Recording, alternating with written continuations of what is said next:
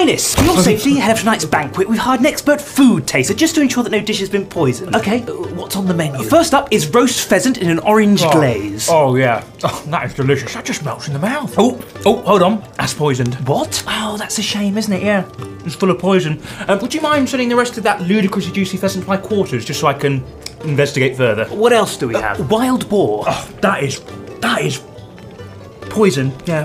Could you send that up as well? What about dessert? Tiramisu. Don't even need to taste that. It just looks poisoned, doesn't it? Yeah. Could you have that sent up about 30 minutes after the main? So my feast will be bare. Right, I'm off. You don't mind if I pick this cutlery, do you?